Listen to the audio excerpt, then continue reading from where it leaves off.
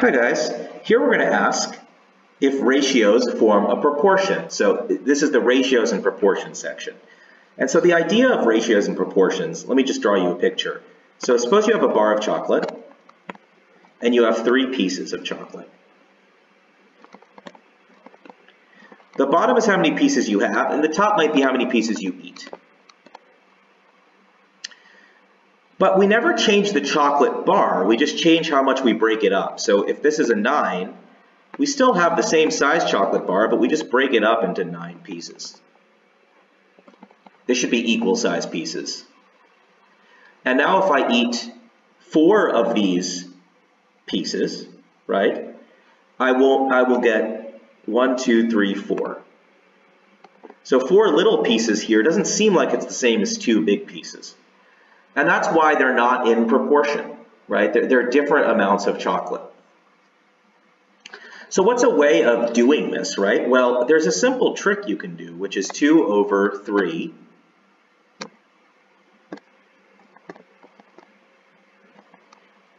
You want to know, does it equal 4 over 9? And once we know this trick, it'll be really fast. And one way, there are a lot of ways you can do it. I think one way that's really fun is to just say, that's the same thing as if I multiplied by 9 and divided by 4 and asked if I got 1. Okay, I know that's a lot of words. Here's what I'm getting at. You just do 2/3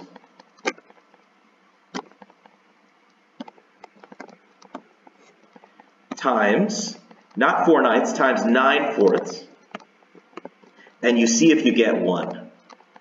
So here I get 3 over 2, which is not 1. So no, they are not in proportion.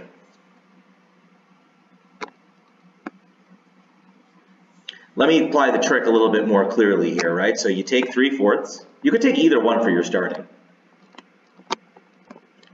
And then you flip this thing.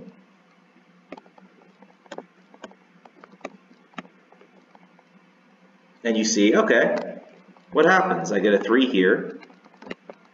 I get a 2 here. Are they in proportion? No, that's not 1. That better be 1. Another way of seeing it is that you have to multiply 3 by 2 to get 6, but you have to multiply 4 by 3 to get 12. Those have to be the same number for these to be in proportion. So that's another way you could see it. So the answer is no either way. Okay, how about this? Wow, none of these are in proportion. 1/2 times 4/3. Starting to get a little bit, I don't know, it's a little depressing. I want to see something that's in proportion. 2 over 3. That's not 1. So the answer is no. Okay, how about this? Again, they're leaving us hanging. 1 over 3, the algorithm, it's just a computer picking which of these problems to give us. 1 over 3 divided by 6 over 3.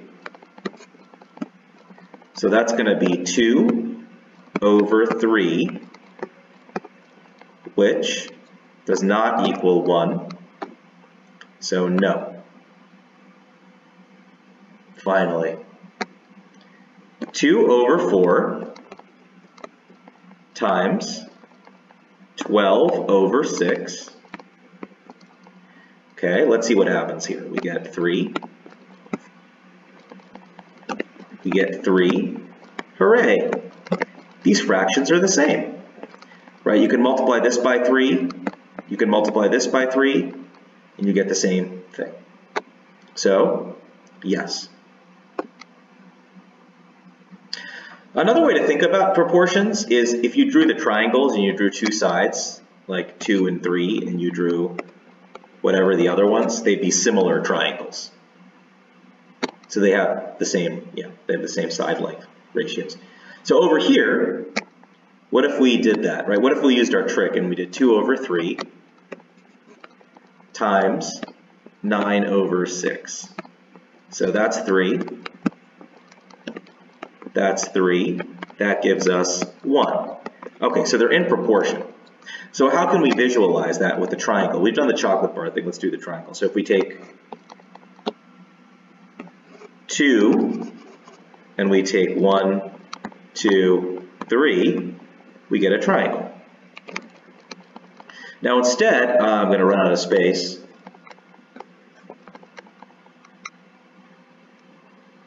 Okay, I'll do a little bit. Okay, so 1. Okay, so this is 2. This is 3.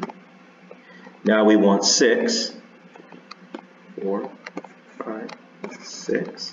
And we want 9. 1, 2, 3, 4, 5, 6, 7, 8, 9.